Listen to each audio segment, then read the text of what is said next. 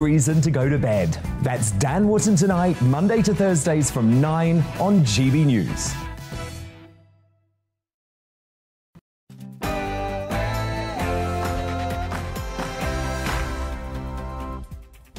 Hello and welcome to PMQs Live with me, Gloria De Piero. In just a few minutes, Boris Johnson will face MPs in his first proper public appearance since 40% of his own MPs voted against him in Monday's confidence vote. Will they be cheering him on today or stonily silent? I have a fantastic political panel with me in the studio. Nigel Mills, the Conservative MP for Amber Valley, and Rupert Huck, the Labour MP for Ealing Central and Acton. We'll get their analysis and that of our political editor, Darren McCaffrey in Westminster. And let me know what you make of PMQs today. Email me at gbviews@gbnews.uk or tweet me at gbnews.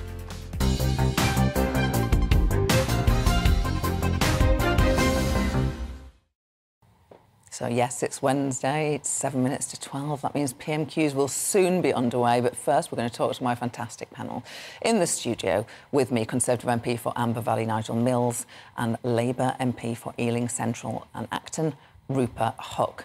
Welcome to the show, both of you. So, Nigel, if you had a Prime Minister's question today, what would you be putting to him? I mean, I always go with local issues. I don't think I'd be mentioning Monday's votes in the chamber to his face like that again today. So I think the pressing things people are asking me about are people being desperate for passports to go on a holiday at the weekend. I mean, there's loads of people who are just stuck hoping it's going to turn up. Or there's access to dentists or GP services. I mean, I think those are the issues that are most pressing locally. So Interesting. And we'll come back to talking about the NHS after PMQs, because Sajid Javid will be making a statement on that today. Rupert Huck, what would you be asking the Prime Minister today? It would be tempting to stick the knife in about his confidence motion and say that, you know, the margin worse than Theresa May's one, when Jacob Rees-Mogg, your chief cheerleader, was saying it's not good enough. You know, this is even worse than hers. Why are you still here? But, and you can't say you, as you know, Gloria, in the chamber. Yes, you're not allowed to direct. It's got to be the honourable gentleman. In the third person. But like Nigel, I like going on local, and I like doing a question where actually you could get a constructive answer. When people say, you know, isn't he fantastic? I just think, what a waste of a question. So I had someone who came to my advice surgery who's a medical student. They're a UK national, but they actually went to Ukraine to do their studies, and they were at Dnipro Medical Institute. Their mum managed to get them out before the war started. But the thing is, I think he's 4/5 of the way qualified. Gosh. And those qualifications are useless here. Really? And we've got an NHS with staffing shortages, so if they could just do some sort of conversion. So that could be something useful and constructive to help our NHS. Yeah, that's really interesting. I might ask something like that. That is really interesting. Nigel, I hate to take you back to Monday. It's a long time ago. You voted no confidence in the Prime Minister. How does he win you all back? Well, it's a challenge, isn't it? I mean, you know, people take the big step of not having confidence in him on Monday. It's not an easy thing he can just do. And it's not like it was a simple policy divide and you could change the policy. It was wider than that. It's kind of like different strands of the party. I mean, I think what he needs to do is get on with delivering his manifesto, get back to the kind of radical Boris that he was promising 2.5 years ago, perhaps got a bit lost in COVID, get on with levelling up, get on with, you know, tackling some of the establishment problems we all know we have, get on with growing the economy, sort out the cost of living crisis. I mean, I think real, you know, rapid action on those sort of things, I think, would be his best chance of getting some momentum back. That's what I'd be trying to do in his position at the moment. But I can see he'd be tempted to go very cautious until the summer and avoid any difficult votes. You remember those first 6 months of 2019 when we almost had no votes in Parliament other than Brexit ones because Theresa May didn't dare do anything. I can't see Boris doing that. It doesn't strike me as his character to run away and hide for a few weeks and see if it all goes away. I think he'll do some big announcements. Is he safe now with you? Is he on probation with people like you, Conservative MPs, who did vote to have no confidence with him on Monday, and you did very well, although he won. But is he on probation, or are you like, right, we've done it once, that's it, you're here to stay? I mean, he won, so in any democratic process, you kind of have to respect the result. So in theory, he's got a year without any more votes. Some people might try and change that, I suppose, but I think what the country now expects is serious government for serious times. And I think the idea of going on strike or refusing to vote for government legislation to try and force a change is just totally irresponsible. This isn't student politics. We're running the country. Yeah. We now have to let him get on and do the things he needs to do to tackle all these crises. He needs to have confidence if he's doing the right thing. He's got a majority in Parliament. So, and I'm happy to say, I'm happy to support him in delivering the policies we need to see. Let's see if he can find a way out of this. I mean, if anyone can, it's Boris. He's got out of many a scrape, would have finished off many a politician. So this is very true. This is very true. History suggests that it's difficult to come back after you've lost or no confidence, but perhaps Boris Johnson is the one person, as you say, who can defy the historical rules. Rupert, what's the mood like on the Labour benches? Because, of course, Keir Starmer and Angela Rayner, you have this police investigation over the Durham gathering. How anxious are you all about that? I mean, I think it does show the difference between Keir Starmer and Boris Johnson, that, him and Angela have held themselves, Starmer and Rayner, to a higher standard, saying that if the Durham police investigation comes out that he's broken the law, they've broken the law, they'll go. Hands up, that's it, the game's up. Whereas Boris Johnson just looks like he's clinging on by his fingernails. I can't imagine... I mean, he's waited all his life to get here. I can't imagine him relinquishing that pretty quickly. I think, they'll have to drag him out kicking and screaming. And respect to Nigel as a Conservative MP with guts. I mean, in some respects, we should be rubbing our hands together with glee, but we have these multiple crises now, cost of living crisis, NHS crisis, 6 million people on waiting lists, travel crisis, you name it. And we've got this Conservative Party that are like ferrets in a sack, and a government who's paralysed. I mean, they just seem to be, what is Johnsonism other than just his own self-preservation? The fact that he once wrote a column for staying in the EU, for leaving the EU, tossed the... he can be anything you want. When he was Mayor of London, he wanted an amnesty for illegal immigrants. Now they've got this Rwanda policy. He seems your flexible friend, and I think they've got to a point where they've just been in too long.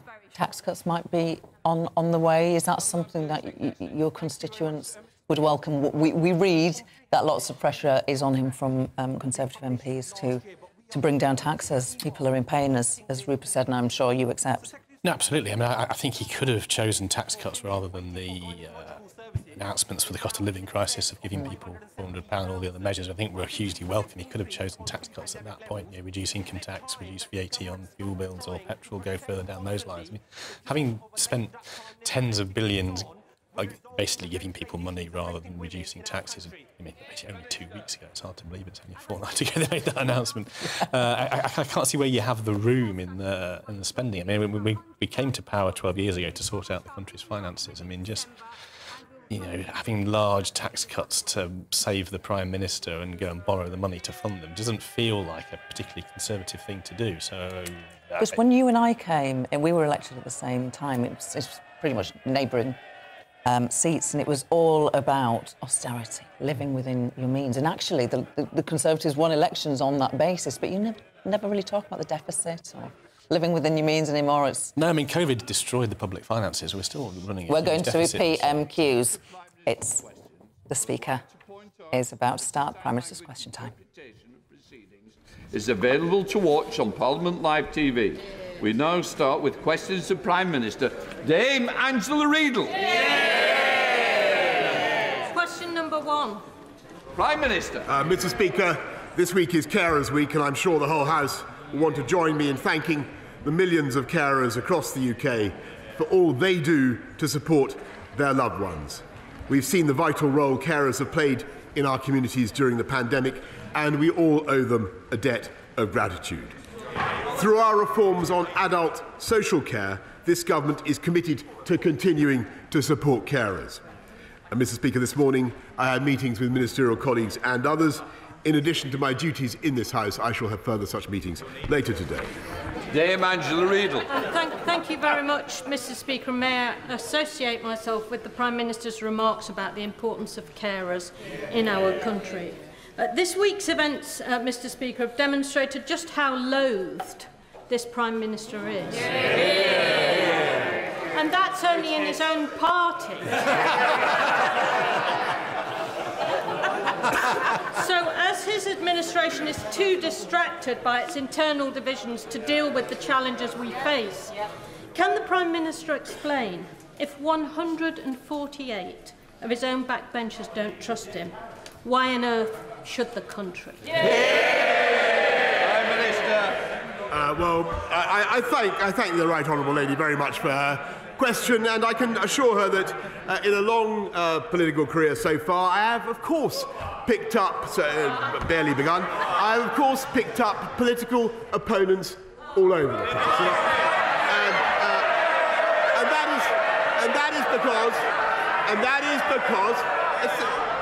And that is because this government has done some very big and very remarkable things which they did not necessarily approve of. And what I want her to know is that absolutely nothing and no one, least of all her, is going to stop us with getting on for delivering for the British people. Andrew Mitchell. Thank you, Mr. Speaker. The whole House will unite behind the Prime Minister on his determination to hold Ukrainian war criminals to account. But is he aware that there are 5 alleged Rwandan war crimes perpetrators living freely in the UK who have been doing so now for 16 years and have neither been extradited nor put before the British courts under our existing laws? As he prepares to go down to the Commonwealth Heads of Government meeting in Rwanda, will he look carefully at this issue, because it is bound to be raised with him, and will he reassure the House and the Rwandan government he takes these matters extremely seriously, and what has so far been justice massively delayed for 16 years will not be grotesquely denied?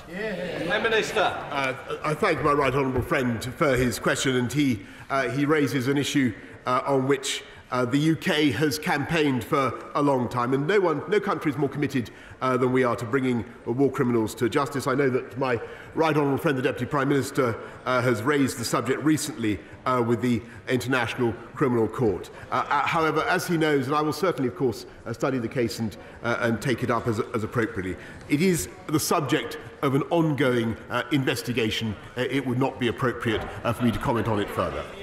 We now come to the Leader of the Opposition, Keir Starmer. Thank you, Mr. Speaker.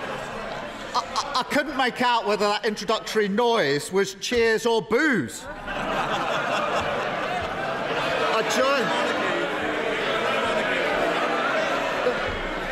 The trouble is, I don't know whether it's directed at me or him. I joined the Prime Minister in his comments about carers. Why did his Culture Secretary, I think hiding along the bench, say that successive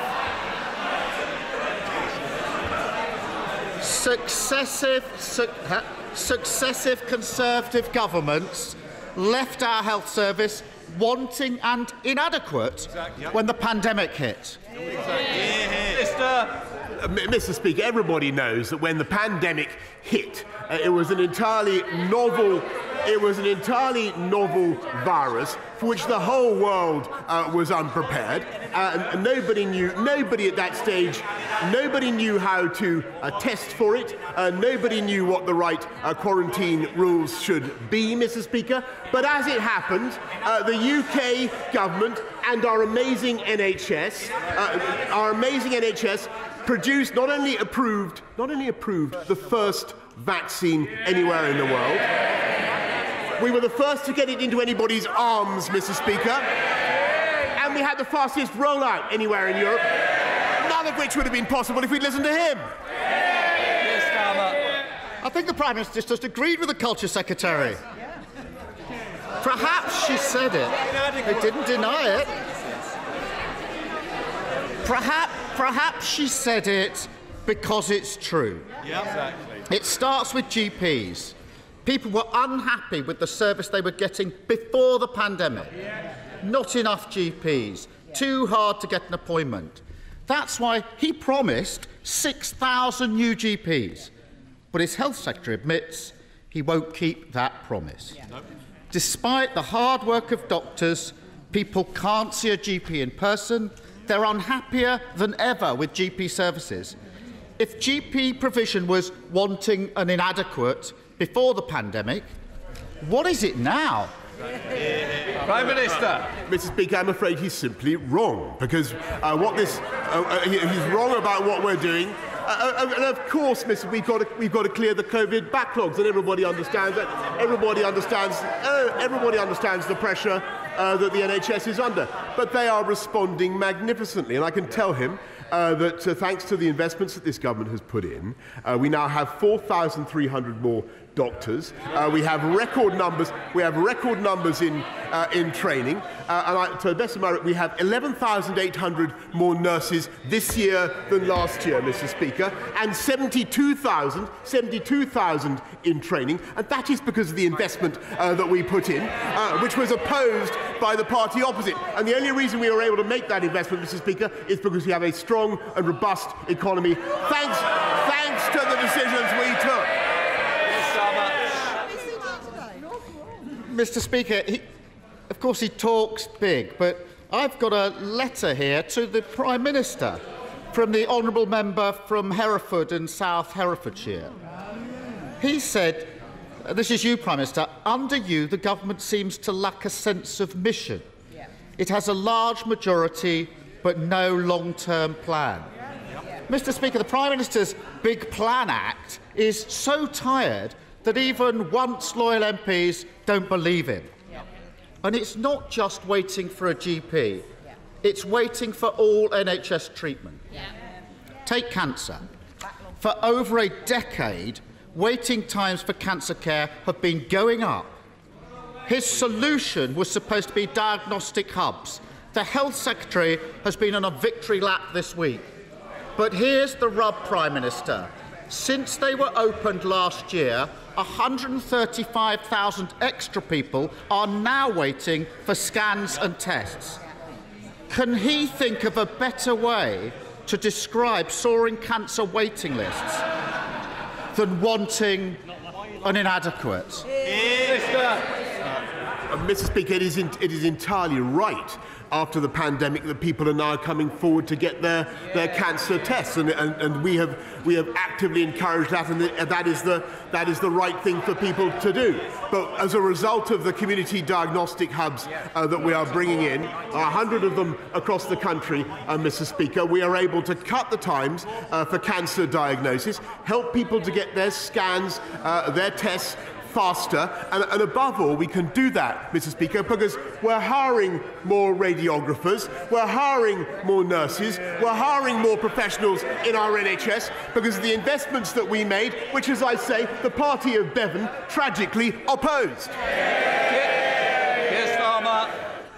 Mr. Speaker, the problem is the cancer rates have been going up for 10 years, and they're even higher now. So blaming the pandemic just won't wash. Perhaps the Culture Secretary was talking about the state of NHS buildings. Before the pandemic, the NAO said they were a risk to patients.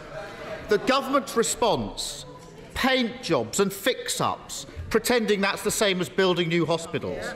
The Treasurer and the Cabinet Office apparently don't think that the refurbs are even going to be delivered. Take University Hospital North Tees. The ceiling is falling in, the roof leaks, and staff have to hose down the pipes to stop them freezing over. Failure to fix wanting and inadequate NHS buildings is putting patients at risk, isn't it, Prime Minister? Mr. Speaker, this line of criticism is satirical, coming from a Labour government, attacking our hospital building programme, Mr. Speaker, where they were the authors of the PFI scheme that bankrupted so many hospitals. Mr. Speaker, what we're doing instead is building 48 new hospitals. Yes, we are. Thanks to the biggest capital investment programme in the history of the NHS. From memory, we put £33 billion as soon as we came in, then another 92 to cope with the pandemic, plus another £39 billion in the health and care levy. They opposed that funding. They opposed the health and care levy. they don't have a leg to stand on. We're building the foundations of our NHS's, our health services' future, and they should support it. Can I just say to both of you, you need to calm down, and there's two over here as well. The four of you could have a very nice cup of tea if you wish. Keir Starmer. Oh dear. Prime Minister. Dear, dear, dear.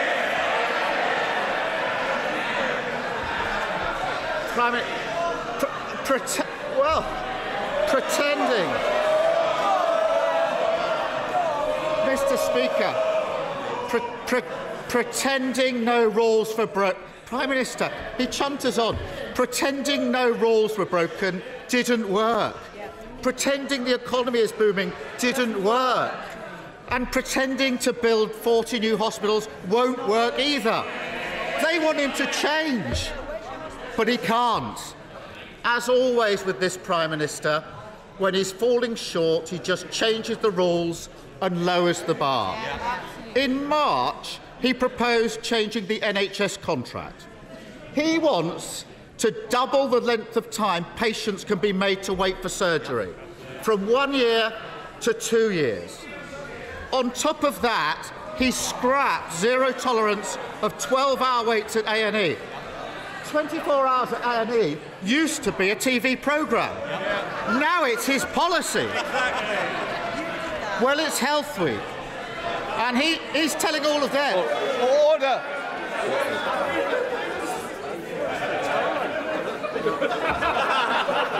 Mr. Cleverley, we've got a tea party gathering. I'm sure you don't want to be part of it. I will hear the question. The problem is, so do our constituents. I wonder if I were you, and I think one or two of you might be going early, what I would say is, look, I need to hear the question in the same way I expect to hear the answer. So please, Keir Starmer. Mr. Speaker, I bet they wish they were this organised on Monday. Well, Mr. Speaker, it's Health Week, and he's telling them he's going to turn over a new leaf. So why doesn't he start by scrapping his plans to greenlight wanting and inadequate NHS standards? Prime Minister. Mr. Speaker, look, I've got to tell him, I just think that this line of attack is not working, Mr. Speaker. But it's not working. It's not working because they refuse to approve. Once again, I think the two of you need to calm down. So please, we don't want to see an empty front bench, Prime Minister. Look, we've not only raised the standards in the NHS, we're not only reducing waiting times for those who've had to wait the longest, Mr. Speaker, but what we're doing more fundamentally is doing what the people of this country can see is simple common sense, and that is using our economic strength to invest in doctors and nurses and get people on the wards, get people, giving people their scans and their screens and their tests in a more timely manner and getting and taking our NHS forward. We are on target, Mr. Speaker, thanks to this government, to recruit 50,000 more nurses. Thanks to the investments, I've just got to repeat this because he doesn't seem to have heard it so far, thanks to the investments that party opposed. Perhaps he can now explain why they opposed them. Keir Starmer. Mr. Speaker, raising taxes because you failed to grow the economy isn't a plan for the NHS, and everyone sitting behind him knows it. Members of his cabinet admit that Conservatives left our health system wanting and inadequate when the pandemic hit. He's been in power for 3 years, and things are getting worse, not better. Fewer GPs, more waits for cancer tests, buildings still crumbling, and he's changing the rules to cover up his failure. And there is a real human pain as a result. Today I spoke to Hamza Semakula. Hamza is 20 and he plays semi-professional football for Hendon. He tore his ACL earlier this year. Because of the 2-year wait for surgery, he had to crowdfund for a private operation. I also spoke to Akshay Patel. Last year, his mother woke up unable to breathe. Akshay called 999 6 times. In his last call, he said, I rang an hour ago for an ambulance as she had difficulty breathing, and now she's dead. Even he must admit that Akshay, Bina and Hamza deserve better than a wanting and inadequate government utterly unable to improve our NHS. Mr. Speaker, I think everybody in the House has sympathy with Akshay and the other constituents and their families and the other constituents that he mentions, Mr. Speaker, and I share their feelings. But when you look at what this government is doing, the massive, and I must say this to him, we are making colossal investments in our NHS. We are cutting waiting times, we're raising standards, we're paying nurses more, we're supporting our fantastic NHS. And by the way, he continually came to this, I don't just remind him of this, and said that we had the worst COVID record in Europe. Turned out to be completely untrue. He still hasn't retracted it. We're doing it, Mr. Speaker. We can make those investments because of the strength of the UK economy, because of the fiscal firepower that we have to deploy. We have the lowest unemployment now since 1974, and we are going to continue to grow our economy for the long term. He asked about the mission of this government, Mr. Speaker. It is to unite and level up across our whole country, to unleash the potential of our entire country. The biggest tutoring programme in history for young people, raising literacy and numeracy standards for 11-year-olds from 65% adequacy to our 90%. That is the highest objective I think a government could achieve. Expanding home ownership for millions of people, as my right honourable friend for Duluth and I will do, for millions of people who currently don't have it. Cutting the costs of business to make this the enterprise centre of Europe. That is our vision. Creating high-wage, high-skilled jobs for this country. And as for jobs, I'm going to get on with mine, and I hope he gets on with his.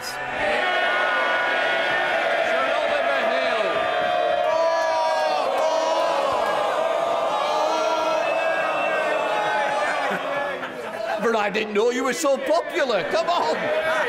Well, we love all of them. Changing the subject completely, in North East Hertfordshire, we're very concerned about sewage overflows into our precious chalk streams. And this is damaging to the flora and fauna and also restricts the use of these precious streams for leisure. The Environment Bill included some important measures last year, and I welcome the fact that the government has consulted on its reduction plan for storm overflows. But when would we expect to see some meaningful improvements and some real reductions in the amount of sewage going into our rivers? Yeah, well, I thank you very much, and I share his concern. I can tell him our sewage plan is the biggest investment on this by any government. We made it clear that the water companies must do more, Mr. Speaker, and actually we already are seeing improvements, but the regulator is ensuring that the water companies do more to deliver on their obligations. We will not hesitate to take further action as needed. We now come to the leader of the SNP, Ian Blackford. Thank you, Mr. Speaker. Can I associate myself with the remarks of the Prime Minister and the Leader of the Opposition in supporting our carers? Mr. Speaker, week after week, I've called on this Prime Minister to resign. I've been met with a wall of noise from the Tory benches. I thought they were trying to shout me down, but all this time...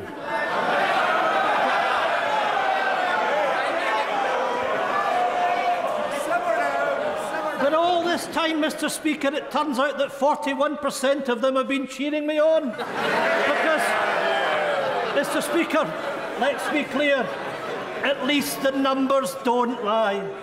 41% of his own MPs have no confidence in him. 66 of MPs across the House don't support him, and 97% of Scottish MPs want the Minister for the Union shown the door. Lame duck Prime Minister presiding over a divided party in a disunited kingdom. So, how does the Prime Minister expect to continue when even unionist leaders in Scotland won't back him? Prime Minister. I want to thank the right honourable gentleman for his characteristic warm words. And actually, Mrs. Speaker, I want to say that the biggest and most powerful and effective advocate of the United Kingdom over the last time that I've been in has been that man there. I don't know how long he's going to last here as leader of the SNP, the Scottish National Westminster. Long may he rest in place, Mr. Speaker. He is the Araldite that's keeping our kingdom together. I thank him for what he's doing. Blackburn. Well, I can say to the Prime Minister. I can say to the Prime Minister that I'll be standing shoulder to shoulder with our First Minister as we take our country to independence. Mr. Speaker, the Prime Minister is acting like Monty Python's Black Knight, running around declaring it's just a flesh wound. And no amount of delusion and denial will save the Prime Minister from the truth. This story won't go away until he goes away. For once in his life, he needs to wake up to reality. Prime Minister, it's over. It's done. The Prime Minister has no options left, but Scotland does. Scotland has the choice of an independent future. Because it's not just the Prime Minister that we have zero confidence in. It's the broken Westminster system that puts a man like him in power. Exactly. Can he tell us, can the Prime Minister tell us, how it is democratic that Scotland is stuck with a Prime Minister we don't trust, a Conservative Party we don't support, and Tory governments we haven't voted for since 1955? Prime Minister. Mr. Speaker, we had a referendum, as I've told the House before, in 2014. I think he should respect the mandate of the people. And he keeps saying that he wants his independence for his country.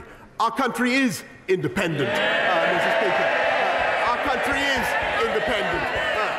He tried 48 times to reverse it to the leader of the opposition. And the only way that independence would ever be reversed is if we had the disaster, Mr. Speaker, of a Labour SNP coalition to take us back into the EU.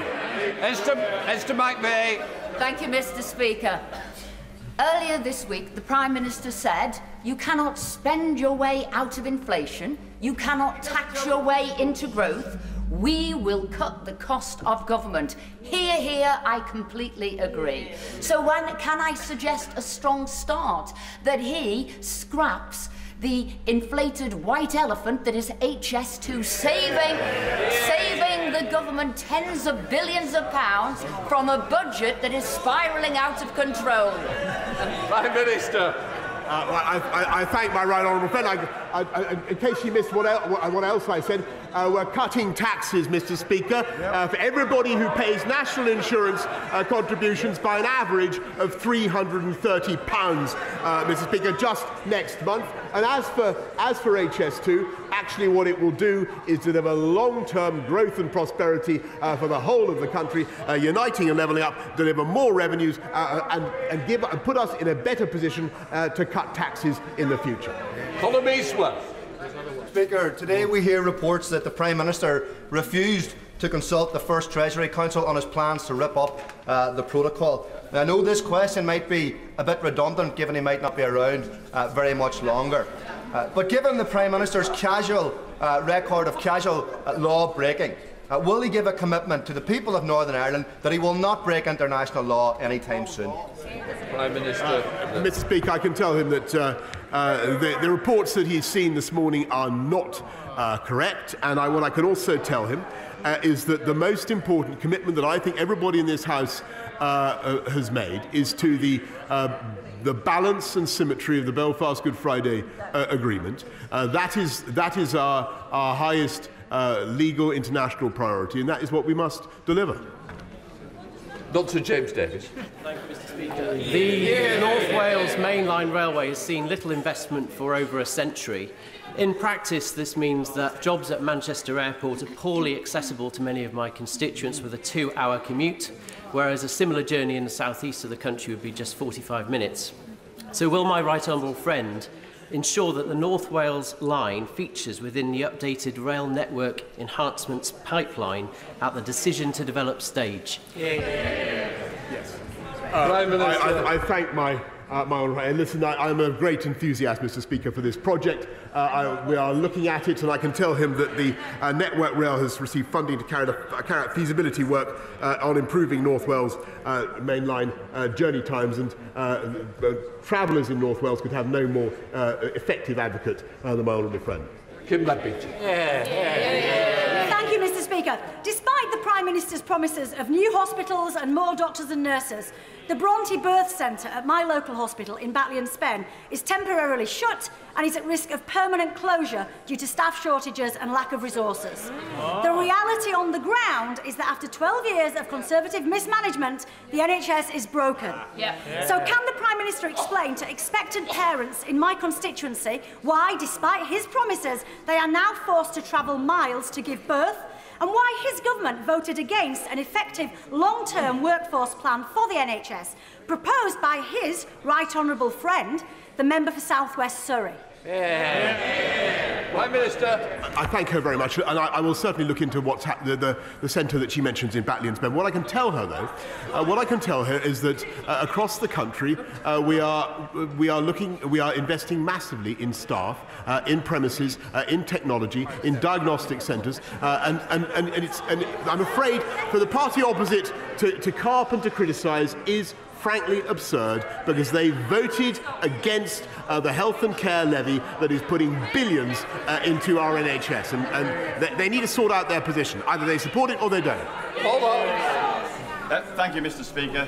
Would my right honourable friend join me in complimenting Bradford on becoming the City of Culture in 2025? Could he also praise the team from Durham, who gave a fantastic representation of what County Durham had to offer? Bradford must really be extraordinary to have beaten us. In 2025, Durham will also celebrate the bicentennial of the Stockton to Darlington Passenger Railway, which will of course distract people from Bradford. I believe that my right honourable friend is the best person to lead on delivering levelling up for the North East. And to that end, can he encourage progress on the Furry Station development, reinvigorate the Leamside line, and help deliver a great county deal for County Durham?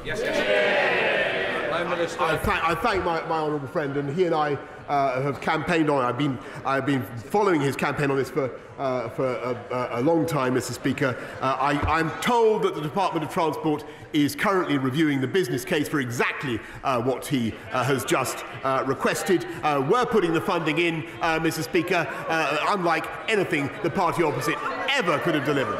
Richard Thompson. Thank you, Mr. Speaker. In Monday's confidence vote, the Prime Minister secured the support of just 2 out of Scotland's 59 MPs. That means out of the massed ranks of his Scottish Conservative colleagues, he got as much support as there are pandas in Edinburgh Zoo. The Prime Minister is an intelligent man. He must know that position's untenable. And if he's not going to do the decent thing and resign as the Prime Minister, surely it's past time he wrote a letter of resignation to himself to stand down as the Minister for the Union. Prime Minister. I thank you very much, Mr. Speaker. I really redirect the honourable gentleman to what I said to the right honourable gentleman, my friend, the leader of the SNP, because I think the more they campaign in the current circumstances for breaking up our United Kingdom with all the strength and all the merits that it has, I think the more damage they do to their own case. Greg Smith.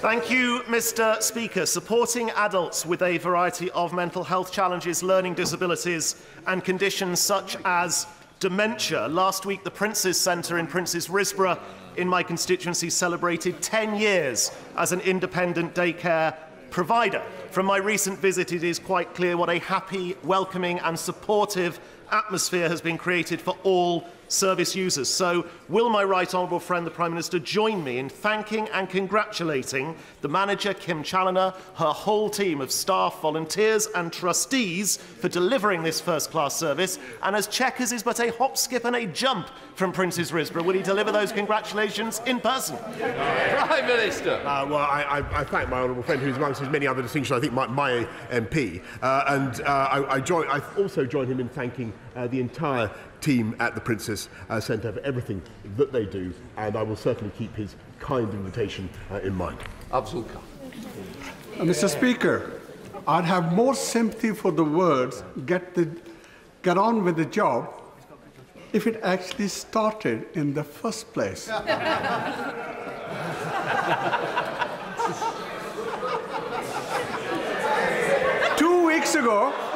2 weeks ago, the Prime Minister told the House, to the best of my knowledge, everybody is getting their passport within 4 to 6 weeks. However, the Passport Office is currently quoting a 10-week service time, with many of my constituents waiting well over that period. Cancelled summer trips could cost families over £1 billion. Does the Prime Minister accept that the Passport Office backlog is placing additional pressure on families already struggling with the cost of living crisis?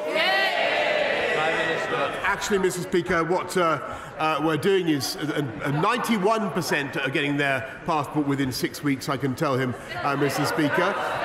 And we are putting hundreds and hundreds more staff into the Passport Office. And the strength of demand, by the way, is a sign of the robustness of the economy, because everybody is frankly wanting to go on holiday, and quite right too, Mr. Speaker. But when it comes to travel chaos, have we heard any condemnation yet from the opposition, from the RMT and their reckless and wanton strike?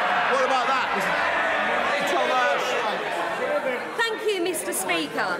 As my right honourable friend knows, Rochester and Stroud is facing unrealistic housing targets, putting pressure on the council to bring forward a local plan that will close successful working docks and the loss of beloved open spaces such as Deangate Ridge, all in the name of meeting an arbitrary target. Can my right honourable friend assure my constituents who are facing this level of overdevelopment that there will be greater flexibility on housing numbers so that the council can produce a local plan that delivers the appropriate housing but protects important sites like these? Prime Minister. I thank my honourable friend, and she speaks, I know, for colleagues up and down the country. We want to make sure that councils are able to build in the right place and sensitively to local needs, and that is what we insist on. But I just want to make it one thing absolutely clear. Part of the merit, the genius of levelling up, Mr. Speaker, is that it will encourage us to take some of the pressure, some of the heat out of the southeast of England, which has been overburdened for decades, and we can do it. Thank you, Mr. Speaker. My constituent Mark is trying to sponsor 2 sisters from Ukraine to come to the UK. These 2 sisters were housed in dangerous temporary accommodation in Montenegro for several weeks, while the UK Home Office refused to process the application of the youngest sister because she's 13 and travelling without her parents, even though she had her 18-year-old sister with her. The 18-year-old sister is now in London, and the 13-year-old sister has been sent back to her hometown in Ukraine, which is under siege. Can I ask the Prime Minister, can he tell me, hand on heart, does he think sending vulnerable children back to a war zone is the right policy? Prime Minister. Well, Mr. Speaker, of course I understand her indignation about the case that she mentions, and I know that my right honourable friend, the Home Secretary, will be looking into it. But I have to say, I do think the record of this country in processing so far, I think well over 120,000 visas for Ukrainians is very creditable. I thank all the staff who've been involved in that effort. Mr. Speaker, my right friend will remember that in March I asked him about increased research funding for aortic dissection as called for by the Aortic Dissection Charitable Trust. Will the Prime Minister update me on the progress with this? Will he also recognise the immense value of the patient awareness videos that have been produced by TADCT, featuring Whispering Bob Harris, survivors, relatives of patients, to help those going through this awful condition for the first time? Prime Minister. Well, I thank my honourable friend for her fantastic work on this, and I know the personal circumstances that give her understanding of this campaign. I can tell her that the National Institute for Health Research is looking at what more we can do to support research on aortic dissection. I know that she's meeting my right honourable friend, the Health Secretary, shortly. Thank you, Mr. Speaker. The Ukrainian Freedom Orchestra and the Kyiv Symphony Orchestra are due to visit the UK this summer to perform at the BBC Proms, the Edinburgh Festival and other venues. But while other European countries are waiving their visas, to get to the UK, the musicians are facing both visa delays and prohibitive visa costs of £18,000 and £10,000 respectively. We should be doing all we can to support these Ukrainian musicians. So will the Prime Minister match our European neighbours and enable these Ukrainian artists to tour to the UK this year by expediting their visa applications and waiving the visa fees? I think she needs to bring the particular case to my right honourable friend. But I can tell the House what they know, and I know that many honourable members, by the way, are showing a lead by having Ukrainians to stay in their own homes. And I thank all honourable members who are doing it. Thanks to the scheme that the UK government has put in place, I think we should be very proud of what we're doing. Mr. Speaker, the Prime Minister knows from his visits to Redcar and Cleveland that we enjoy miles of beautiful, uninterrupted coastline. However, since October last year, we've seen thousands of dead and dying crustaceans wash ashore. DEFRA conducted an investigation into this, which led to the theory of algal bloom being the primary cause for these deaths. However, this report does nothing to support the fishermen left devastated by this freak event through no fault of their own. Will the Prime Minister look at how he can support this vital industry to get them back on their feet? Minister. I know my honourable friend and I were walking together on the seafront in Redcar when eating a lemon top, actually, Mr. Speaker, when somebody raised this very point with us, and I can tell him that we've ruled out chemical pollution, Mr. Speaker, but we are looking at we are making another £100 million of investment, including in communities such as his, and working with the fishing industry to help them recover from this problem. Final question, Kenny McCaskill. The poorest in this country currently pay their highest fuel costs through prepayment meters that have higher standing charges and higher tariffs. Belgium ensures a social tariff for the poorest and most vulnerable. As the perverse and pernicious euphemism of self-disconnection enters the lexicon, when in fact it's a politically imposed choice, not something chosen by individuals, is it not time that we provided a social tariff and ended the injustice of prepayment meters? Prime Minister.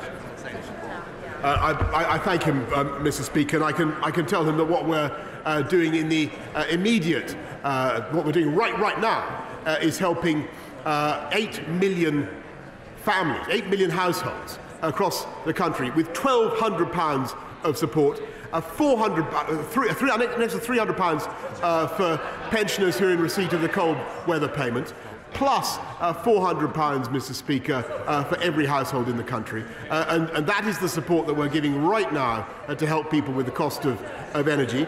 And the only reason we can do it, as I've said before to the House, is because of the strength of the economy and because of the brave, tough calls that we got right during the pandemic. Right, that we know.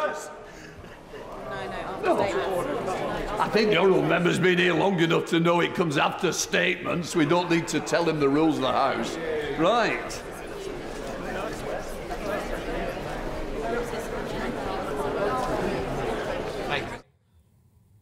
Welcome back. PMQs has ended, and with me now to go through how it went are my great panel: Nigel Mills, Conservative MP for Amber Valley, and Rupert Hook, Labour MP for Ealing Central and Acton. Rupert, Keir Starmer should have wiped the floor with the Prime Minister today. felt a bit flat. I thought he did. I mean, look, come on, I can't remember anything the Prime Minister said. He didn't come up with any of his normal zingers. And I don't know if he was trying to be serious, Boris, or something, but quite often when he did the statement after the Sue Gray report, he's given a serious script to read that says, I apologise profoundly. And then it takes a few minutes of questions and he loses his grip and then starts saying beer korma or whatever. There was nothing like that in there, whereas Keir Starmer from the off, when he got on his feet, he said, "Oh, I don't know if those are boos or cheers." I thought that was that was the best line from your leader. He was full of them. The thing about the 24 hours in A&E, that used to be a TV show. Now it's a policy, isn't it? I thought that was very good as well. Very loyal. Very loyal. I don't have to make anything up, Gloria. Come on. No, so why are you laughing to me? I'm very loyal. The most... you're going to be equally as loyal to your leader, I am sure. Was that Boris Johnson at his best? I think we've probably wanted Boris to become a bit more serious, statesman-like, and a bit less of the kind of clown. I think he was trying that today, in a difficult week for him. I don't think he was going to be his usual like ebullient self. Probably the best exchange was the one we had with the Ian Blackford, leader of the SNP, who I think probably had better lines than Keir. I would agree with you. Boris had his line about Ian being the best advocate for the UK and the owl diet that's holding the union together. I think that was probably the most entertaining exchange of the lot. But I think Boris and Keir really don't like each other. I think it's kind of hard. Do you think that's real? I think actually real? Boris and Ian Blackford actually have a little bit of banter, and it makes it probably easier just to jest a bit, rather than I think there's not seriously no affection between the big two. Yeah. There were some substantial issues raised. Probably. Well, actually, Keir Starmer did raise the NHS. This is apparently, we are told, Health Week, your government Health Week, where you want to be talking about what fantastic things you are going to do to improve an NHS, which I think everybody would agree is under strain. When I take you to your constituency, what's the big problem that your government need to nail first when it comes to our health service? And the issues that are raised most commonly will be access to dentists. I mean, trying to get an NHS dentist if you've not got one is almost impossible. Yes. And getting to see a GP as quickly as you'd like to, or at least as in person as you'd like to, I think are the two that are the most common in my mail. But I think people are quite sympathetic. They know the NHS is under pressure with the pandemic backlogs. People are kind of willing to give it some slack, but I think we'd all like to see some progress being made tackling those. And it's just we are now a few months from the end of all the restrictions. The NHS kept some probably for longer than they needed to. I think that's the progress we need to see, that real momentum coming to actually get people treated who've been waiting a long time. And if there had been a Labour government during the pandemic, the NHS would similarly be under strain. I think we'd have gone into it in a better state, because we went into the... You can't blame everything on COVID. So we had record waiting lists, staff shortages, bed shortages, all that. So then we were in a weaker position when we went in the first place. And what I would say locally is the big one that people ask me about is mental health, to be honest. Because I think there's 1.7 million people, is it, waiting for mental health appointments of some sort or other, especially CAMS, child and adult mental health services. I remember that. So that one, I think you have to wait years and years to get an appointment for those. And again, this pandemic's messed with everyone's head, but especially kids who their normal ecosystem of the school was taken away from them. So there's long waiting lists for young people to get mental health appointments. I thought the passport chaos, another question from the backbenchers, is that happening in your areas? Yeah, big time. Just a lady was phoning up the office yesterday. Her kid needs to go on a school trip for Friday. And she was saying, is it coming? I'm in Victoria. I'm in the queue now. They're saying that my MP can help me. Will you talk to them? But, yeah, I mean, passport chaos, the stuff at the airports, those pictures of queues, shocking queues and cancelled flights and all that. It's a mess. We've got travel chaos. Passport case, because one thing I do remember from being an MP is there's a hotline that MPs can call, isn't there, on behalf of constituents? Does that still exist? It still exists. My staff love it when we get these, because it's about an hour and a half wait to get through at the moment. So you kind of like the member of staff almost permanently in the queue. So even for the MP's line, it's sort of nice. Yeah, it's incredibly slow and difficult. There's a huge demand, and it is heart-wrenching. So someone's not had a holiday for 3 years. They've actually been waiting for a passport for more than the 10 weeks they're ever supposed to wait for. They've done the right thing, they'd applied in time, they didn't know there were these problems when they applied, and then can we get it through the system in time for a flight on Saturday or next Monday or something? Sometimes you can, sometimes you can't. And we've been aware of this passport problems for really some months now, and we've had MPs on the show talking about it and talking about the problems with their constituents. When because you must be able to ask the Transport Secretary, or why is it so difficult to get this nailed so people can have their summer holidays? Yeah, this is a Home Office one, the passports. But okay. I mean, it's just system overload, isn't it? I suppose I don't know whether it was. I think it's problems with the system, problems with resourcing the staff, but also problems people hadn't had to go away, so they hadn't been renewing passports. Then you suddenly find you've got more demand than you're expecting, and you can't cope with it. I mean, it shouldn't get to this stage. It was predicted, actually. I think they tried to put some extra resource in, but probably not enough. And then, but it seems bonkers at a time like this that they're going to slash the civil service. And some of the policies they are coming up with, things like the imperial measures, nobody on their doorstep asks for that. Everyone knows their weight in stones. We've got that anyway. On that one. Does it come up in... And the blue passports, again, that's another thing. Yeah, what? I think imperial measures is not a serious issue, is it? I mean, there are some people who are very angry about it.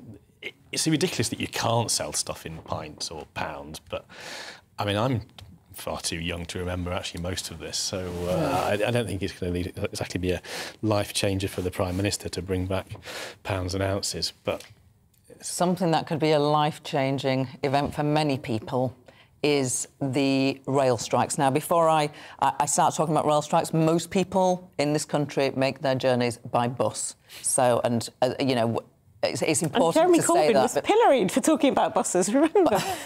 Well, that was one thing he did get right. So buses are not on strike, but those rail strikes,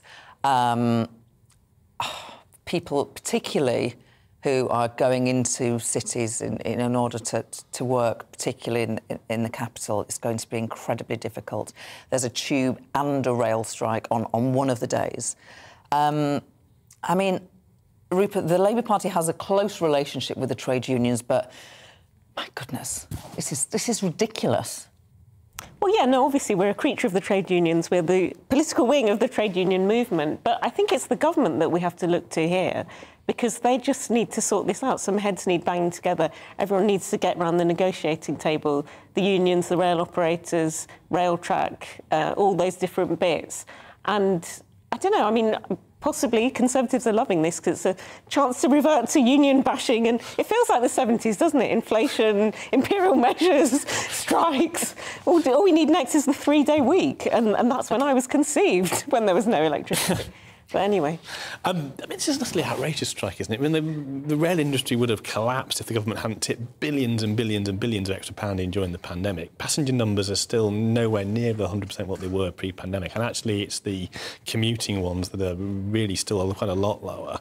We need to find a way of having a railway system that's actually sustainable, delivering what passengers want and isn't draining the taxpayer of £13 billion a year, whatever we've tipped in. So to have a strike at this point, before we've even worked out what the changes we're going to need, we all know we need them.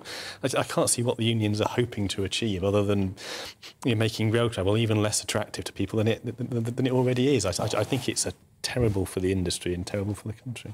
Do we dare to dream that Grant Shapps is going to sort of come to some sort of deal, arrangement, anything to stop this happening?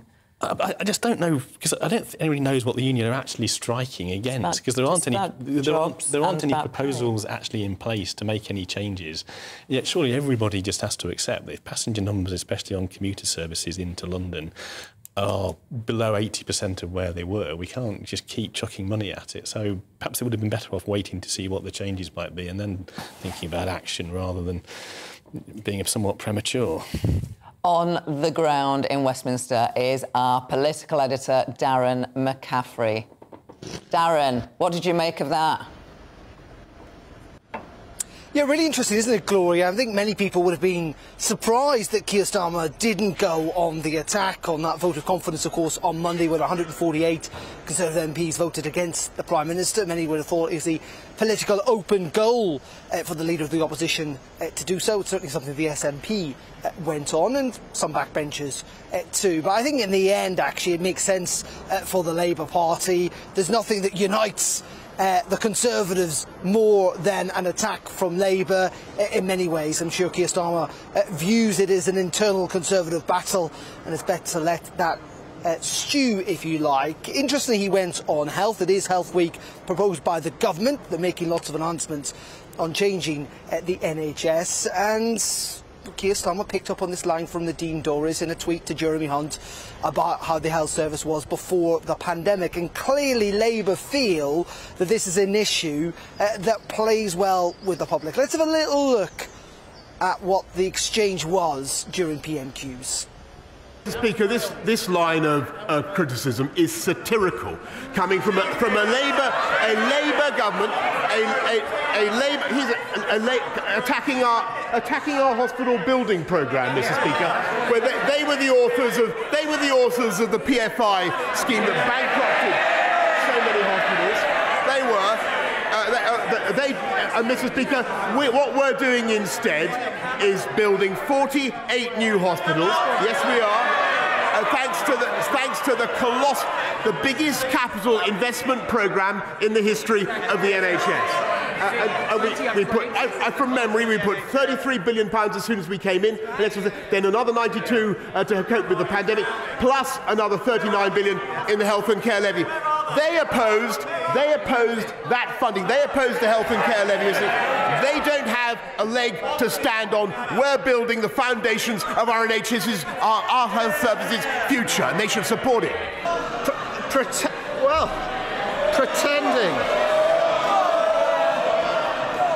Mr. Speaker, pretending no rules for Prime Minister, he chunters on.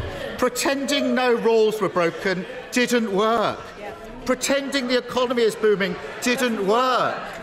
And pretending to build 40 new hospitals won't work either. They want him to change, but he can't. As always with this Prime Minister, when he's falling short, he just changes the rules and lowers the bar. In March, he proposed changing the NHS contract. He wants to double the length of time patients can be made to wait for surgery, from 1 year to 2 years. On top of that, he scrapped zero tolerance of 12-hour waits at A&E. 24 hours at A&E used to be a TV programme. Now it's his policy. Well, it's Health Week, and he's telling all of them. Order!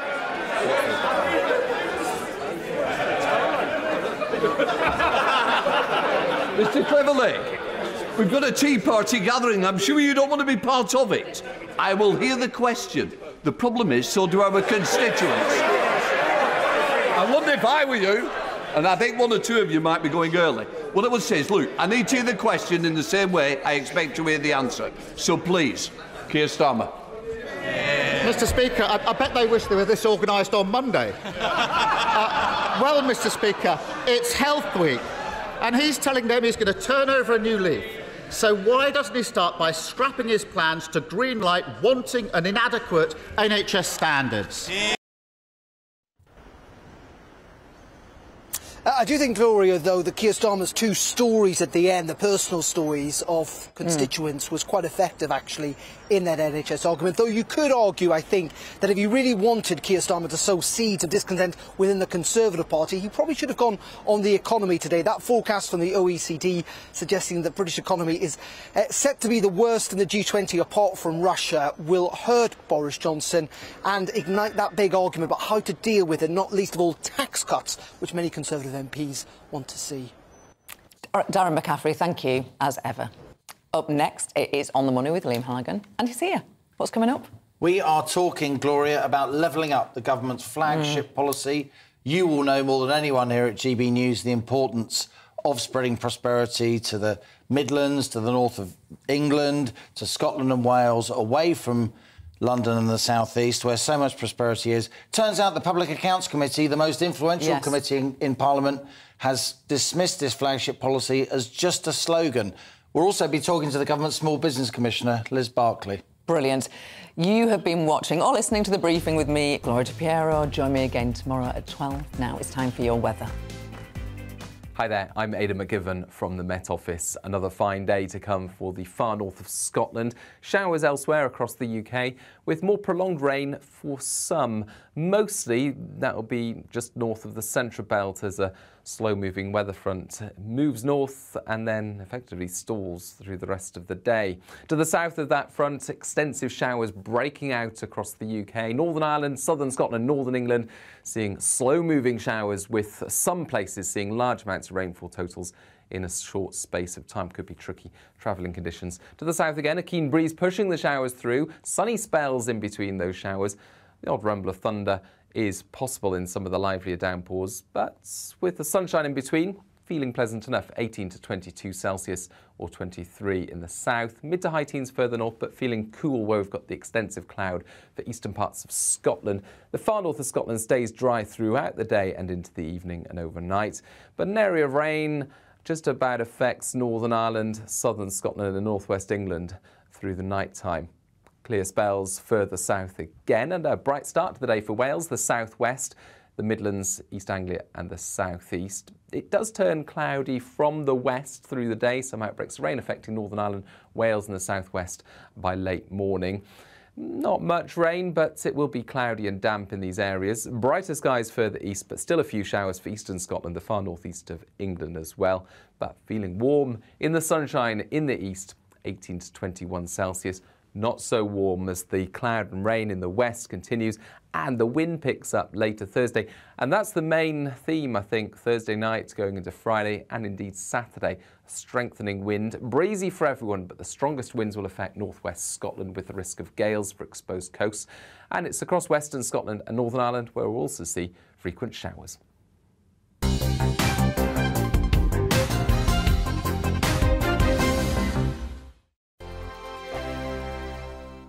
We are GB News. We're right across this great nation. On TV, on radio, on digital. Absolutely everywhere. We don't talk down to you. We embrace all voices.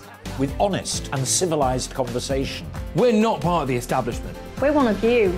And we're only getting started. Join us on GB News, the People's Channel. Britain's news channel. Every morning from 6 o'clock, we'll wake you up with GB News Breakfast with all the stories you didn't know from the night before. So whether it's serious news, entertainment or your own views from all over our great nation, we're here to kick off your day with a smile. The national media should be reflecting and reporting what's happening here. You will notice the northwestern accents. Whether you're with us on TV, radio or online, every morning it's breakfast from 6 a.m. Hope you can join us. Join us for Ministry of Offence, the comedy panel show that's just like the news, in that the left fights the right and it doesn't really seem to matter who wins. We cover the big stories. It was in fact a troop of baboons and not angry vegans. I like that. And the really important stories. Fat naked cow gets stuck in swimming pool. It's a headline in a lot of local newspapers. Yeah. We're on the same team, Nick. Yeah, but I'm just helping you. Join us for Ministry of Offence, Saturday nights, 8 o'clock on GB News. I'm Dan Wootton. Join me Monday to Thursday from 9 to 11 for the feistiest and most fun news debate on TV, where free speech reigns. I'll bring you a sharp take on the day's biggest stories, bombshell newsmaker interviews, and A-list guests. And I guarantee you, no spin, no bias, no